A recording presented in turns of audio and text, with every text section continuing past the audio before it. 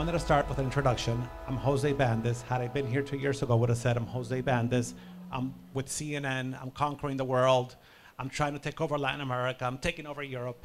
But today I tell you I'm Jose Bandes, slightly overweight, Middle Eastern background family, from Nicaragua. I'm mixed neighbor. I'm a loving guy, and that's who I am. Life has changed quite a bit. So you know how you guys hear about the aha moments that everybody has. I was about to get on a plane last year to go to New York, again, to conquer the world. And I thought I had pneumonia. You know, I said, okay, I don't have time for this. I need antibiotics. Get me out of here. Get me out of here. The pulmonologist sent me to a cardiologist who said, whoops, you have an aneurysm. You need open heart right away. So that night, I got taken in. I was going to either get operated that night or next morning. That's how important it was.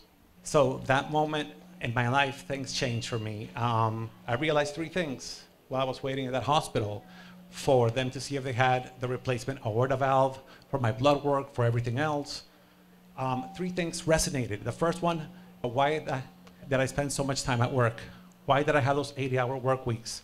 What did that lead me to?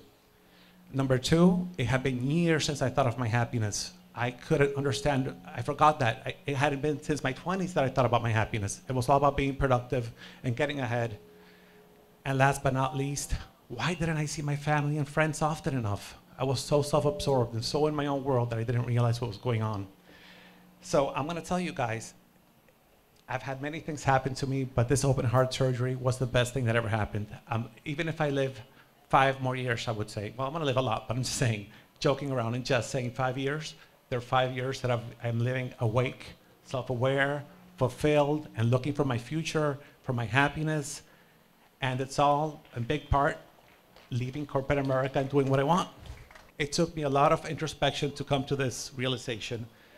A lot of, loss and mourning, mourning my former self, which wasn't that great, mourning the loss of corporate America, mourning that big income, mourning so many things, but looking for my future. And I saw Meg one day, and she had given me her first book, and I was very honest with her. I can just, that's how I am. I said, Meg, I hadn't read your book, and this morning I was depressed. I couldn't sleep. At 4 a.m. I woke up and started flicking through it, and I almost finished it. And of course, as kind as she is, she was happy to hear it, but believe it or not, that's one of the reasons I'm here. She made a difference. She really did. That, a lot of therapy, a lot of pills.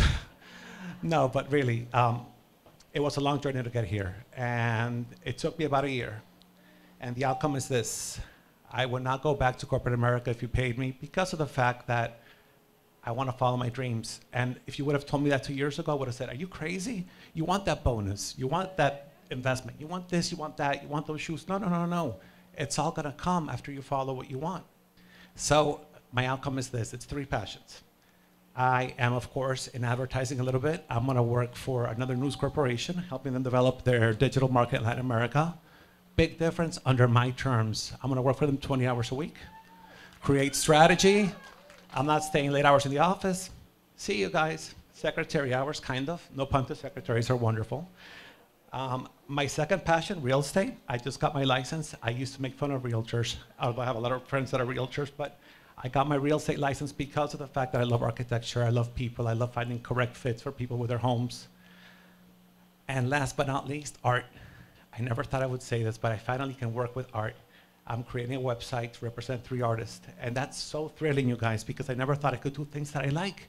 I can actually wake up and be happy, have a day to myself at the beach, relax, be with my friends, have time for me. Most importantly, get to know myself, which I hadn't done, and I'm 44 years old.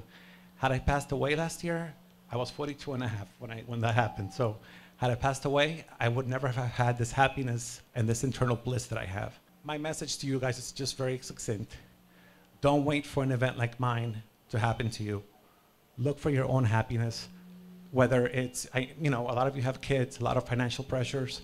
Even if it's 5 minutes every day, look and see what you want, what your passions are. See how you can make them work with your daily job, how you can transform that. And last but not least, don't fall into the mistakes that we all fall in, society roles. We have to work 9 to 5, or what our parents expect, what we should do. Be happy, get to know yourself, take that journey without having anything that is this life changing as what I had. Start it now, find your happiness, and I promise you, it follows. Just like Meg's book says, it's a bliss. Thank you guys so much. Happy to be here.